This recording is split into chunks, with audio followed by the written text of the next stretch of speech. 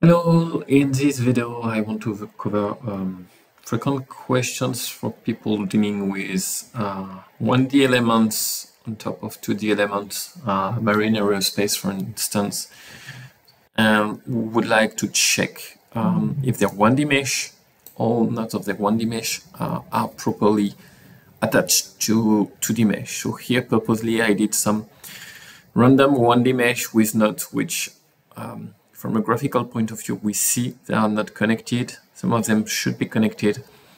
So let me run the macro, and then I will give just some highlights about it. So let me go to File, Load Script. I will pick my macros, HM.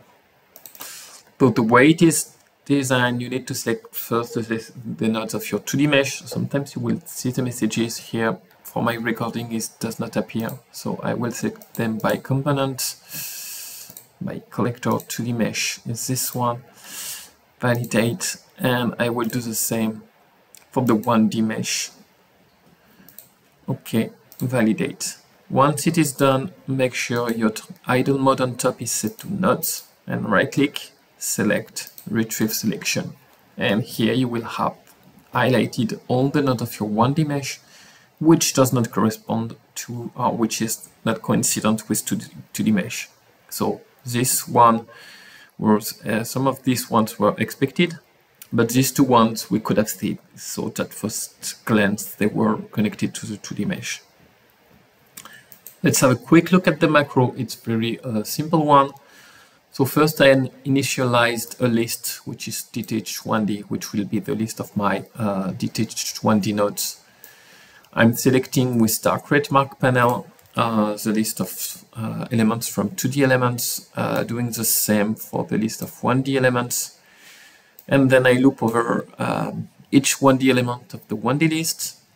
And with this command lsearch, I make sure that this 1D node, it belongs to the 2D list. If not, so if the result is -1, I append to detached 1D list the ID of this node. Once it is done, I create marker nodes with the list of detached 1D.